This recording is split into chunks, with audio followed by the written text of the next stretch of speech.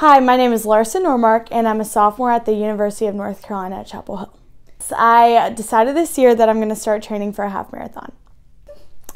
I decided that I wanted to do a half marathon because I wanted to push myself and try to do something that I've never thought that I could do, and I just wanted a challenge. And this year, as one of my New Year's resolutions, I decided that I was going to do it.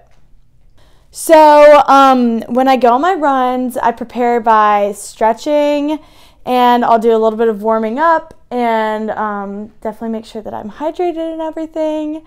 And then I go on my run.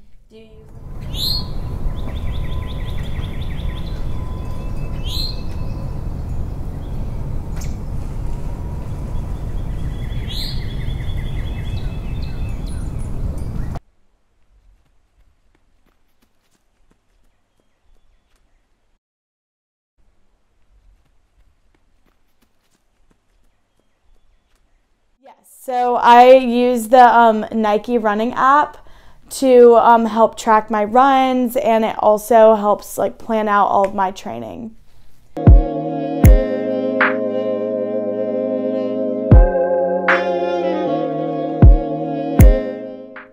So I'm planning on running my half marathon this upcoming October.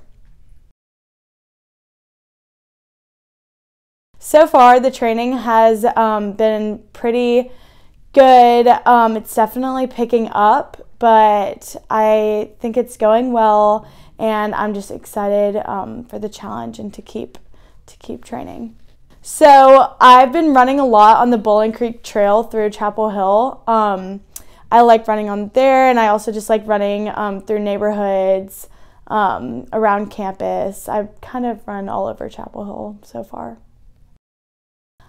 So I know that a lot of runners have their specific preferences of what shoes that they like to wear when they run, and my favorite is definitely my Hoka's. I think they're the best and most comfortable for running long distances. I have a running playlist. I also, I kind of just listen to a variety of different music styles, so I don't get that bored. I also like listening to podcasts when I run because it keeps me entertained. So whenever I feel unmotivated to run, I just think of the reason that I decided that I wanted to do this half marathon, and basically it's just to push myself to do something I didn't think I could do. So every day when I start my runs, I think about the end goal that I have and how I'm going to be so happy when I finally do complete this half marathon.